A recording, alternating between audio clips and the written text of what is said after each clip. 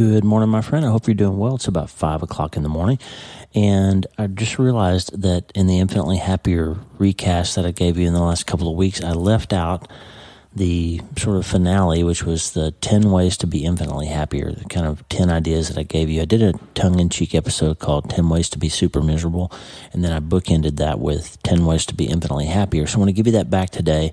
I'll put a little music at the end of it, but here is 10 ways to be infinitely happier, and I'll be back with something new for you tomorrow. And we got Tuesdays with Tata live coming back. Tata is back and well, and we'll be back on Tuesday with a new episode. So God bless you, friend. wleewarrenmd.com/prayer if you need to connect with us and want to either put your prayer requests up there or pray with and for us for folks all over the world. wleewarrenmd.com/prayer. And don't forget the newsletter. I'll be back with a new newsletter tomorrow. wleewarrenmd.com/newsletter. It's everything about this community every Sunday, your best ways to start today. And that's what I want you to do today, my friend. 10 ways to be infinitely happier starting today. A couple episodes back, I gave you the 10 best ways to be super miserable. That episode has gotten a lot of response, and some people have commented and said they love the tongue-in-cheek idea. But you know, if you really want to be miserable, I wanted to give you some tools to get that done. It's not the only self-brain surgery is not just about being happy, but you can also use it to become really super miserable. So I thought today it would be only fair that I give you the 10 best ways to be infinitely happier. I told you that when I released the super miserable episode, I said, hey, the next day I'm going to sit down and record how to become super happy, infinitely happier. And I didn't do it. The next day I got busy writing. I'm working on my book. My agent and I had a long talk on the phone, and you know, we're dealing with this Christian Book of the Year nomination, and all kinds of things have been going on. And so I just didn't get that episode done. I released some of those Wyoming tapes episodes and just didn't get it done. So today we're going to do that. I'm going to give you the 10 best ways to become infinitely happier. And before we do that, a couple more things. I told you we're going to ramble a little bit.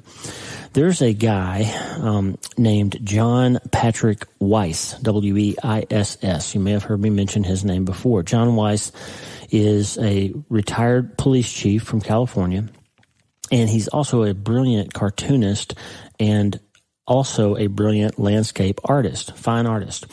And he's also a brilliant writer. He has a blog and a website at johnpatrickweiss.com, John Patrick Weiss, W-E-I-S-S.com. And John Weiss and I connected several years ago when I first started blogging and doing all this. I took a course called Platform University from Michael Hyatt, and in that we basically learned the nuts and bolts of how to build a website and how to develop an online presence and all that kind of stuff that's so easy to do nowadays that nobody needs to pay to take a course to do that because it's just super easy. But back then it was not easy. It was tricky, and it was kind of hard, and you needed some help. And so I took that course, got a lot out of it, and part of the course was this forum where you could interact with other people who were doing the same thing, and John Weiss and I connected through that. We've never met in the flesh, but he was a police chief, and when Mitch died, we had some issues with the police and the way they reported that event, and it just didn't add up. And John helped me sort through some of that stuff as a former police chief. He spent a lot of time on the phone and in emails with us, and just gave us some really wise counsel of how we should proceed and what we should ask for and what our rights were and all that kind of stuff, and just very kind. And then over the years, we've just emailed back and forth, and we've become what I would call friends. I've got a group of digital friends that I've never met through this blogging community, and John Swanson's one of them. But John Weiss has just been really kind to me. He's going through a lot. Lost his mom, his wife's sick, having some trouble, and he's a brilliant, beautiful writer. Every Saturday he releases a beautiful blog post about all the things that are going on, and you should check out his website. But the reason I'm bringing him up is he's an artist, and his work reminds me of some work that I just discovered from another person who listens to the podcast. So go check out johnpatrickweiss.com. He also has two really good books. One's a collection of short stories that he wrote, and another one is his cartoon art that always tells a story and always teaches you something about life. It's just johnpatrickweiss.com. Great website, great person. But his landscape work reminds me of a package that we received in the mail day before yesterday from Brian Dietz. Now, you've heard Brian's voice on this podcast before, back on episode 100 of season 1. Brian was one of the people that called in and left a voice message and said what he thought about the podcast. Well, I did not know. I knew Brian had brain surgery. I knew he had some issues from an old brain injury and a brain tumor that he had. And I knew he had some encounters with neurosurgeons, and I knew he was disabled. What I didn't know was that he is a brilliant artist, a fine artist. And we opened this package that came out of nowhere. We didn't expect it. And it's a beautiful lithograph, basically pen and ink drawing that Brian did. And I'm going to read you his description of it in his letter. Dear Lee and Lisa, I hope and pray this finds you and your family well. I haven't been able to write much lately, but I haven't stopped listening. I wanted to let you know how much we appreciate your service. Enclosed is a small gift for you. It is a limited edition print of a pen and ink drawing I did some years ago. The subject matter is of the Castle Church in Wittenberg, Germany, where Martin Luther is said to have posted the 95 Theses. The verse is from the hymn, A Mighty Fortress is Our God, which was a paraphrase of Psalm 46. What a blessing to know that Jesus paid our debt and that no matter what, we can rest in the blessed assurance that God is always in control and that in Him and Him only we have true peace and a real hope for our future.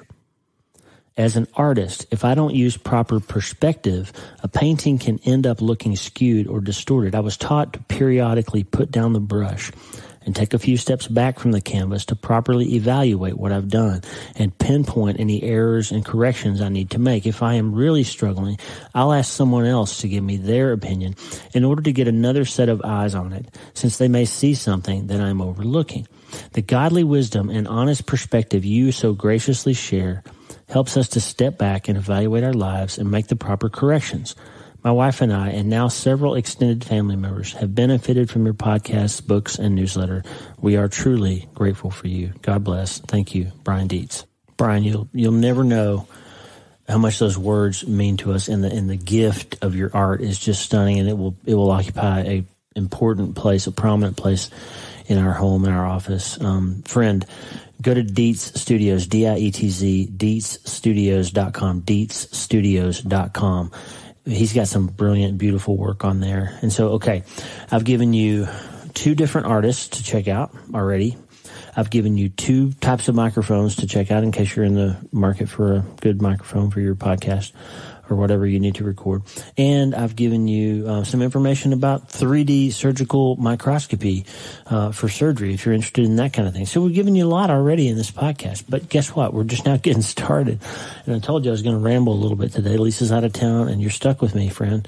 So I'm going to tell you the 10 best ways that you can become infinitely happier. Why do I care about that so much? We've talked about this before. I keep beating it like a dead horse. I'm writing a book about it. The reason I care is that happier people have better lives. They live longer, they're healthier, they have less pain, they take less medicine, they drink less alcohol, they have fewer divorces, they pass on fewer pounds of baggage to their children and break generational curses. Happy people look better, they're more attractive to the king. I don't mean physically. I mean they look more attractive to the kingdom folks who are searching for the kingdom of God. Happy people help people find Jesus. Happier people help people find peace and hope and joy in the freedom that they're looking for in this dark and sometimes terribly hard world. Happiness matters and you need it. And so it's important, friend, for you to figure out how you can become not just a little bit happier, not just 10% happier, but infinitely happier in your life. There's 10 ways to do it. There's millions of ways to do it. But I'm going to give you 10 of them, how to become infinitely happier. And we're going to start today.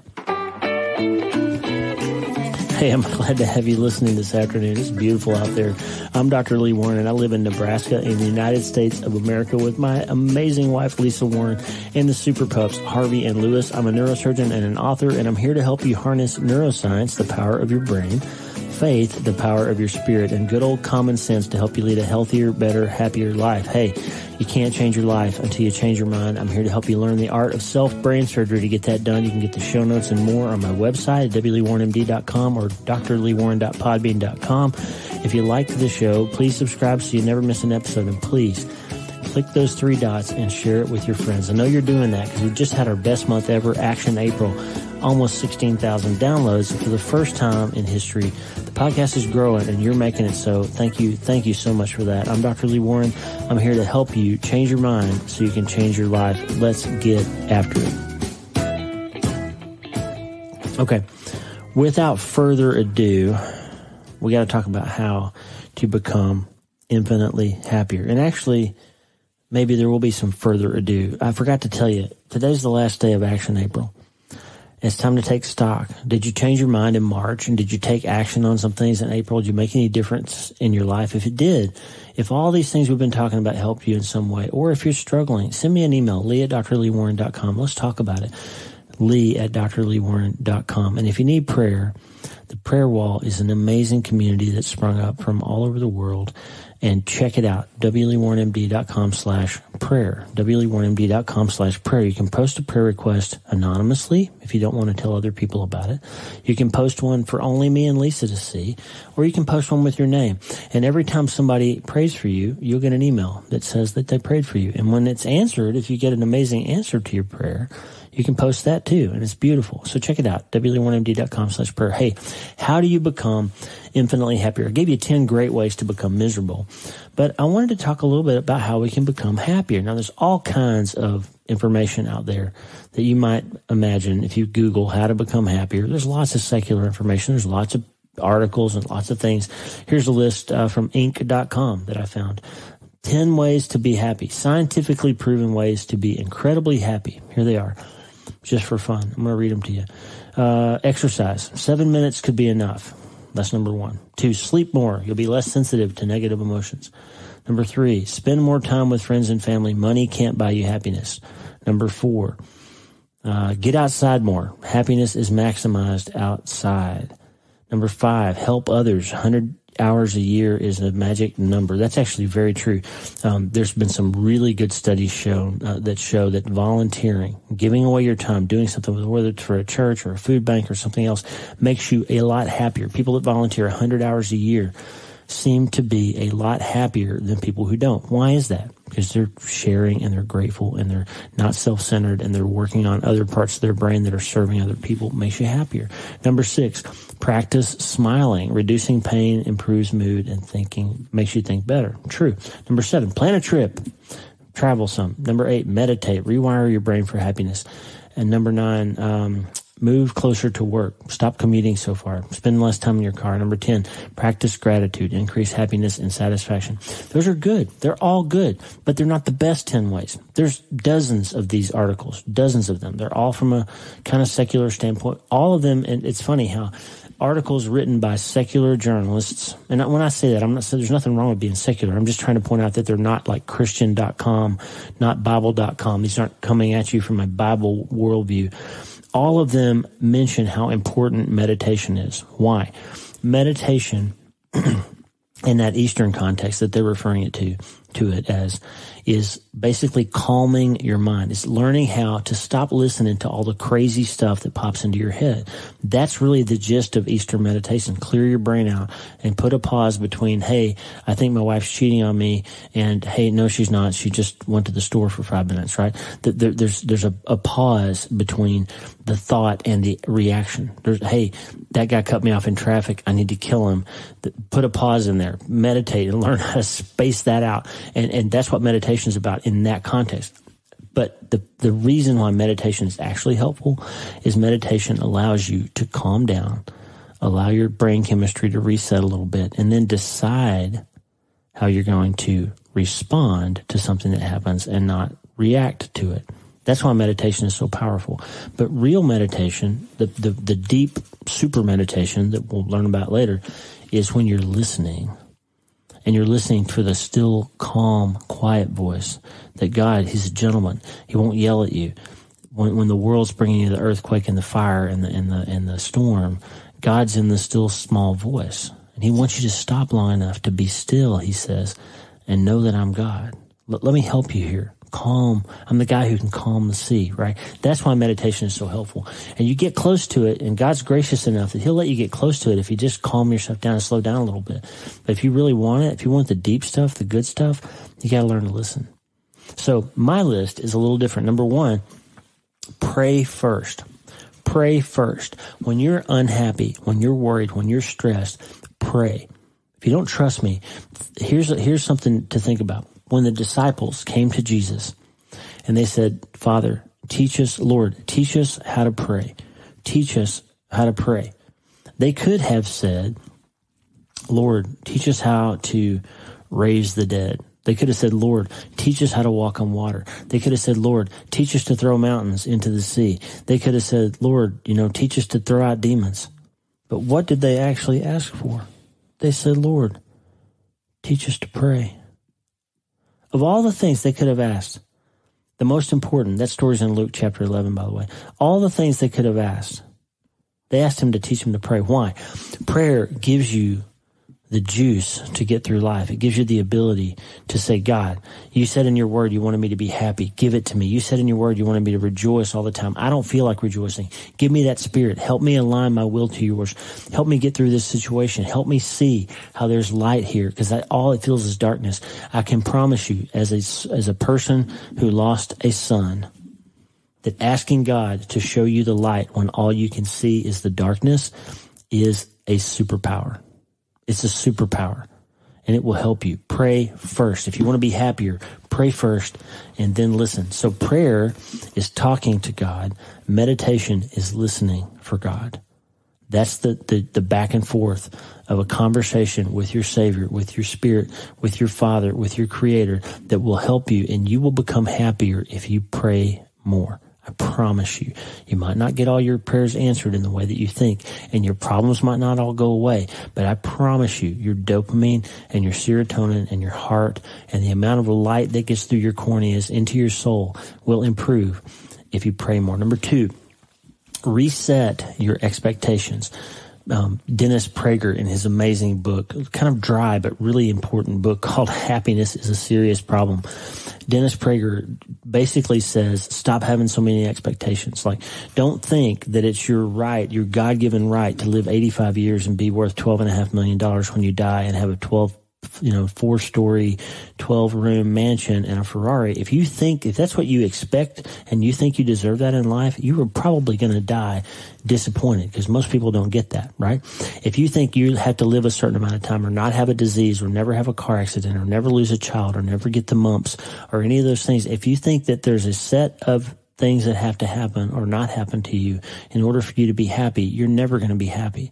Because as soon as those things don't happen or do happen to you, you'll find another set that you apply the same filter to, and you'll say, well, now I can't be happy unless I get this job or marry that girl or make this amount of money or my kids turn out to be super geniuses. Every day, friend, is a gift. Instead of demanding that the world give you something, be grateful that you're still drawing a breath and find a way to look at the day with gratitude and reset those expectations from, instead of God owed them to you, you're grateful when you have them, and you're also grateful when you don't have them. If you can do that, I promise you, you'll be happier. Number 3, aggressively, ferociously refuse to compare yourself to other people, and refuse to allow yourself to believe that other people are responsible for your happiness. Friend, nobody else matters to your happiness except you. That sounds like a strong thing to say, because we love our spouses, we love our children, we want to have good families, all those things. But let me tell you something. Lisa Denise Warren is the most beautiful person I have ever seen. Not just in her physical beauty. She is stunning. She really is. I'm way, way out of my class with her. She is just in a league that's so far above. I'm a blonde-headed kid with a cowlick in the front and a cowlick in the back, and I'm not very tall, and I'm kind of pudgy, and I'm just not athletically gifted, and I don't deserve to be with a woman like Lisa Warren. She is amazing. I'm just telling you, though, she's perfect for me, and she never lets me down, and she's kind, and she's godly, and she's just gracious and forgiving and patient and smart and just attracts people with her brain as much as she does with her smile. And she's a brilliant chef, and she's a designer, and she can do all these amazing things, but she can't make me happy. Why? Why would I say that? Well, here's why. Because if I have to have Lisa doing all the Lisa things that she does in order to feel happy, one day she's going to die. And if she dies before I do, and she's the key to my happiness, then I can't be happy anymore. One day, she might let me down. She probably won't. She never has, but she might. And if she did, then I would have to say, well, her performing in this certain set of things is how I was finding my happiness, and now she's let me down. I can't be happy anymore, right? What if she gets sick and she just can't do it, and she can't cook, and she can't do all the things that she does, and she can't be amazing and all those things? She's frail and sick and feeble. If my happiness depends on the things that she does, then I can't be happy anymore. So the fact is, Lisa cannot make me happy. She can't. It's not fair to her for me to think that she can. I find great joy and great happiness in our relationship, and in just getting to be on the planet with this lady and getting to see her. It makes me feel good. It makes me happy inside. But she's not responsible for whether or not I feel happy. She can't be. And I can't compare myself to any other person either, because my comparisons with them will be artificial, poorly informed, because I only know what they show me, right? And they'll never be accurate. And so if you try to compare, or you try to expect another person to provide you with happiness, you will never be happy. And so aggressively, ferociously refuse to compare and refuse to believe that another person can make you happy. Or by the other standard, by the other side of the coin, another person can't also then make you unhappy, right? You've got to be happy all by yourself, friend. Number 4, another one that was on the other list, double your gratitude. And then double it again. Everything in your life that you have right now that you put your eyes on, if you're in your room, look at, there's a clock on your mantle. Give thanks that you have that clock. Look down at the smartphone that you're listening to this podcast on, and give thanks that you have it, because 98% of the people in the world won't ever be able to afford that smartphone. If you are able to walk on 2 legs, give thanks for that, because there's lots of people that can't. I saw a person not long ago that will never walk again. Never move their arms or legs again. You don't, if you can, then give thanks for that. Give thanks for everything in your life. Go around your house, go around your relationships, go around your bank account, and no matter how bad it looks to you, give thanks, because there's millions and billions of people who would trade what you have in a heartbeat. And here's the secret: when you are grateful, when you go through the process of telling God that you're thankful for things, including your very breath, it changes your brain chemistry. It clears the fog of negativity, and it gives you the ability to see that things aren't as bad as you think they are. And guess what? You'll feel happy. So double your gratitude, then double it again and double it again. And if you still don't feel happy, double it some more. And eventually it'll happen. You'll trust me, because you'll start being happier. So friend, you want to be happy? Double your gratitude, your thankfulness. Number 5. Stop using surrogates for stuff. If you are unhappy, stop drinking alcohol and trying to make yourself not have to think about it, and then having to pay the tomorrow tax the next day and still having the same thing that you're unhappy about. If you're unhappy, quit eating Cheetos and thinking that you can eat your way into feeling better, because you can't, because then you'll be covered in that red stuff. It'll be stuck all over your sofa. You'll be mad at yourself the next day. You'll have diarrhea, and you'll be fatter, and you won't be happy. If you're unhappy, quit spending money trying to buy something that you think will make you happy, because it won't. So stop using surrogates, friend. Surrogates are for suckers. Fix the thing that's making you unhappy, or just decide to be happy anyway if you can't change it. You get the theme here? The theme is circumstances should never be allowed to make you unhappy. You should be happy just because you choose to be happy. And that morphs into number 6, which is aggressively, absolutely, steadfastly refuse victim status. One of the biggest things that keeps people unhappy is when they think they are a victim. And it happens to all of us, because victimhood, from a neuroscience standpoint, is a powerful drug. Self-pity is a powerful drug. It's as powerful as narcotics. Functional MRI scans show that the idea that you can sit there and feel sorry for yourself, and it makes you feel better for a little while to feel sorry for yourself and say, you know, if only so-and-so would do this, and I could get that other job, or if only she wouldn't bust my chops so much, if my dad would just respect me more, if my mom had shown me more unconditional love, then I wouldn't be the way I am. Well, guess what? They haven't been able to do that stuff for a long time. if your parents were past. If they were bad parents, I'm sorry. But you don't have to live in the past anymore. You can choose to respect yourself now. You can give yourself unconditional love because Jesus died for you and you didn't deserve that. And he did it for you. He loves you. He loves you, friend. So let him love you. Now, when I'm talking about victim status, Viktor Frankl wrote Man's Search for Meaning. The guy was a concentration camp survivor, right? And he said, you know what? The one thing the Nazis couldn't do, they could imprison us, they could punish us, they could beat us, they could starve us, they could routinely, serially, verbally abuse us, they could march our friends into gas chambers and they don't come out and we know what happened in there. They could constantly hang the threat of death over our heads, constantly call us dogs, tattoo us, number us, they could do all those things to us. They could not make us feel a certain way about it. And the ones who were wired to say, you know what? You can't make me give up hope. You can't make me stop loving you. You can't make me stop believing in my God. You can't take that away from me, no matter how much you beat me or if you kill me. You can't make me think I'm a victim here.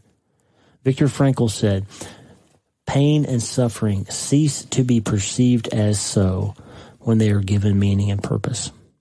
So, friend, you're not a victim. And if you are a victim, let's say that you are. Let's say that you were abused by your Little League coach when you were a kid and you were actually victimized. Well, guess what? If you're not currently in that state, you can change that. You can take that victimhood status, that thing that happened to you, and you can make it part of your story and you can use that to help somebody else. And you can take power back from that person who took it from you. If you're in an abusive relationship right now, by the way, get out of it. If somebody's hurting you with their words, with their deeds, with their sexuality, if somebody is abusing you physically or emotionally, get out of there. And I'm not saying necessarily you have to divorce them, but you need to get out of that situation until it can be repaired and they can repent and it can be healed or counseled or therapy can happen or forgiveness can occur. Or if it can't, then you need to be out permanently. But you don't have to stay in the under the roof of an abuser one more day. You need to get out of there. And that's the first step in taking power and stop being a victim, okay? It's not always that easy. I know. I'm not saying it's easy. I'm saying if you want to be happier, stop allowing yourself to live in a victim state, okay? Don't hear me wrong. I'm not apologizing for the person doing those things to you. I'm telling you, you need to get out of there. And I'm not saying that painful, terrible things don't happen in the past that hurt us and mess up our lives. They do. There's a guy that's going to be on my podcast soon who was serially sexually abused by his Little League coach for years, and it wrecked him. But guess what? He overcame that event by becoming a pastor, writing books, helping thousands of people. And he's taken that story and turned it into something beautiful. That's what God's talking about, by the way, when he says, I can turn your mourning into dancing. I can give you beauty for ashes. So again, just steadfastly refuse to allow yourself to feel like a powerless victim. If you're actually a victim, at least take the power and say, you know what? You might have done this to me. You might be doing this to me, but I'm not going to let you take my hope. I'm not giving you my decision that I'm going to be happy in my life. And if I have to get rid of you and get out of here in order to be that, I'll do it because I'm not going to be a victim. I'm not going to live in a victim state. Refuse victim status. Go read Man's Search for Meaning if you've never read it. You need to read it. It's a powerful book. It's short, easy book to read, but read it. Number 7, speaking of reading, read more. If you're a person who only reads one genre, you only read graphic novels, you only read historical fiction, you only read romance, whatever. If you're only reading one genre, you need to change genres. Because if you don't feel happy, you need to read more books, and you need to read books from people who have overcome great things, hard things, who have accomplished great things, who have written great lessons and advice, who have lived through hard things and survived them, who have overcome victim status, who have learned to be the power of gratitude. You need to read books by people who have done some of the things that you're going through and learn from their mistakes and their triumphs so you can too, and you don't have to repeat their mistakes. Read more, change genres, shake it up, read more, watch less television, because television sucks the dopamine out of your brain over time. Every study that looks at it shows that people that watch more TV are less happy than people who watch less TV. It does not make you happy. It just is a surrogate for passing time. So quit it. Read more. Multiple studies have shown that the more you read, the smarter you become, the better you process information, and the happier you feel. Number 8, forgive people. Yes, even those people, whoever it is, especially the abusers, the people who've hurt you in the past. Even if you had to get away from them, forgive them. Don't give them the power to make you bitter. Don't give them the power to make you unhappy. Don't give them the power to make you perpetually live in a victim state. Take it back by forgiving them. Jesus did it brilliantly on the cross. Father, forgive them, for they don't know what they're doing. Right as they were driving the nails into his hands and murdering him. Why did he do that? First of all, he loves them enough to want them to not be punished for their sins. But number 2, he's showing us that in our worst moments, when people are the worst to us, we can take the power back by forgiving. And that makes us happier. It'll make you happier, friend. Number 9, do something. If you're tired and unhappy and stuck and miserable and you can't make it happen, get up and do something. Go for a walk, get a little dopamine going, do some exercise, shake up your routine and do something and you'll feel happier. If you want to feel better, do better, because actions lead and feelings follow. And the last one, number 10, the most important thing you can do if you want to be happy, read the Bible. Read the Bible. Friend, I'm telling you, I promise you, it sounds so silly, but the Bible is the book that will give you the keys to happiness. The Psalm says in Psalm chapter 1 and 2, how happy is the one who does not walk in the advice of the wicked or stand in the pathway with sinners or sit in the company of mockers. Get that.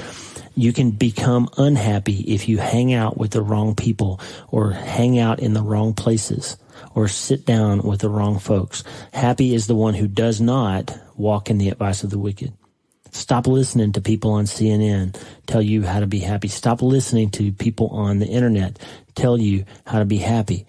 Stop listening and delight, he says.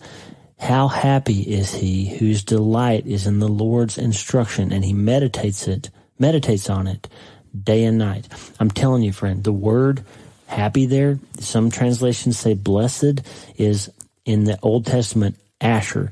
Asher translates to happy. You will be happier if you read the Bible more. You will be happier if you spend more time in God's Word. The Holy Spirit has promised. He will remind us. He will prepare us. He will arm us. He will defend us. He will help us to have answers to the troubles that we're struggling with. You will be happier, friend, if you read the Bible. Trust me on that. How happy is the one whose delight is in the Lord's instruction. He meditates on it day and night. Look, 37 minutes, okay? If I gave you 10 quick things to make you happier, there's millions of them, but they're all basically centering around the one thing. Nobody can make you happy except you, and God will help you if you pray and ask him to and spend some time in his word. Friend, I want you to be happy. I want so badly for you to be happy, because I know what it's like to lose a son, and without being able to find happiness again, I probably would have put a bullet in my head. This is serious. It's important. Dennis Prager says happiness is a serious problem. And I'm telling you, you can't get through this life if you don't find some joy. You've got to. You've got to. And you've got to start today. Hey, thanks for listening. The Dr. Lee Warren podcast is listener supported. Check out patreon.podbean.com/Dr. Lee Warren, patreon.podbean.com/Dr. Lee Warren. Patrons and partners get one free special episode every month. Not free because they support us.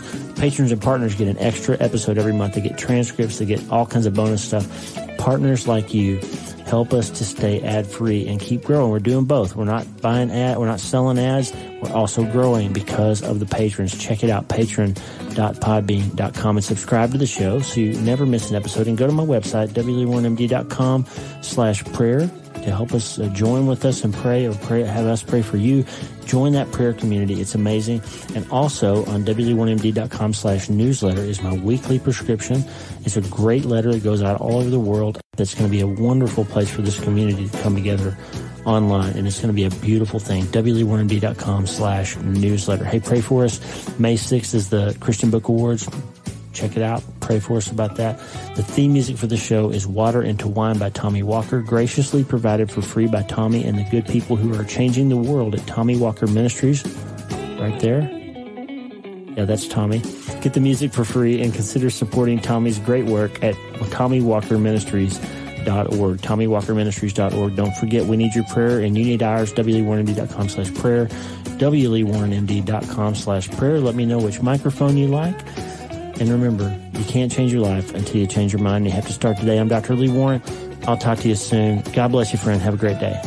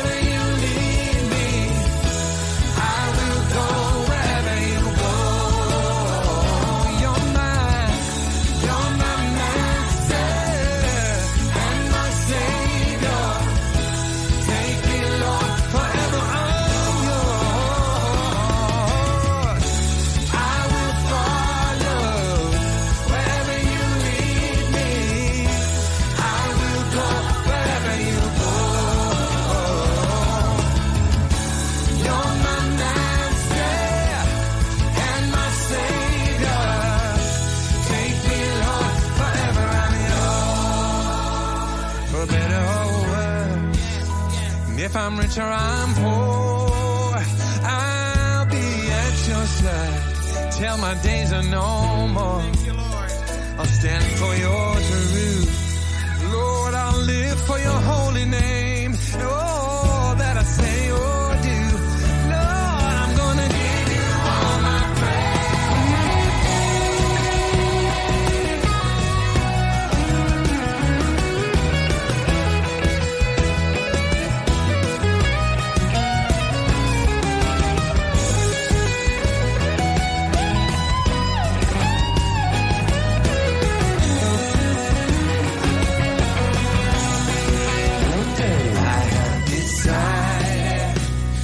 Follow Jesus. I have decided to follow Jesus.